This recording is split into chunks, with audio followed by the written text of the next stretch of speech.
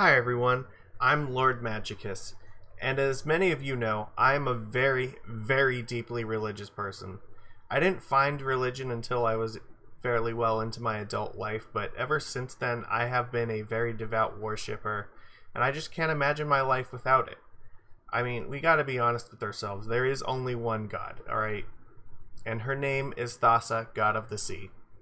And in everything that I do, I try to honor Thassa, so when I was out grocery shopping and realized I needed to go and buy some personal hygiene products, I decided, okay, this is a good opportunity to honor Thassa. So here I am in the deodorant aisle, and look, there is an overwhelming number of choices here, and I figured it can't possibly be that hard to find a nice ocean-themed one. But you know what? That wasn't the problem. It wasn't trying to find one. It was trying to find which one out of the tidal wave of them that are sitting on this shelf. Look at this.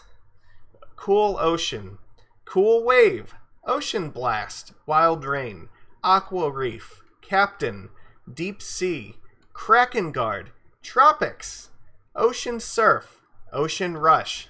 There's so many of them. So, after doing some consulting with a few friends on Discord, I decided to go with Deep Sea. And you know what I found on it? When I looked closer at this, it said, okay, fresh ocean elements. Alright, I can get behind that. No eels. Why does the deodorant need to tell me that there's no eels in it? If I open up this fucking thing of deodorant and I find an eel in it, I'm gonna be pissed. I don't go to the store and buy Pringles and then look for the can that says no snakes in it. I mean, I don't expect there to be snakes. And if, you know what? If I ever did see a bottle or a can of Pringles that said no snakes on it, I would be very, very concerned about the amount of snakes that are in a regular can of Pringles.